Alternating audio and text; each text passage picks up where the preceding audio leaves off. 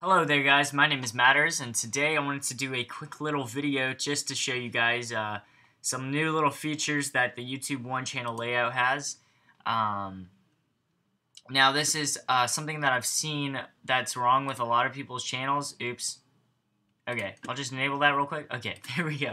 Alright, so one thing you want to go to is you want to go to your edit channel navigation. So basically, there's a thing over here where it says the browse view is enabled, configure it on your channel. This is your feed. This is what YouTube channel 1 layouts start with.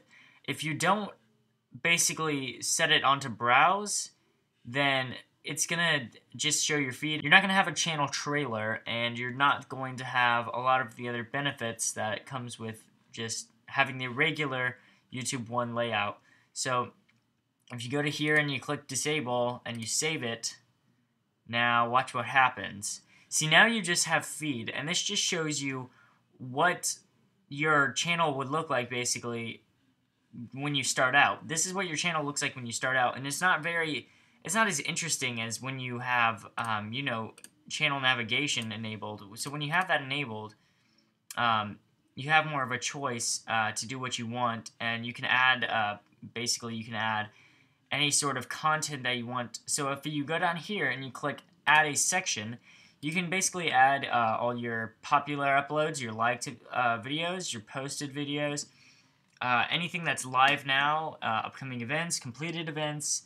You can add just one playlist, you can add multiple playlists, and you can do a bunch of different things. And then you can set it up into a vertical list or a horizontal row. So basically, this is a lot more professional start out. So again, all you have to do is you have to click on here, click edit channel navigation, and then click enable, and that's all you have to do. And now this is a simple way to get your videos to just look, your channel just to look better than a lot of other beginning YouTubers. And with that said, I would like to thank you guys for watching this video. Click the like button if you liked the video. If you thought it was helpful, leave a comment down below telling me what you thought of it.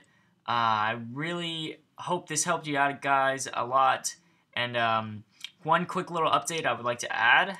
I just reached 1,000 views, and I'm so thankful for that. Thank you to all my subscribers, my 79 subscribers that I have right now. Thank you guys so much. But yeah, that's pretty much it. My name is Matters, playing the games that matter, and I will see you guys next time.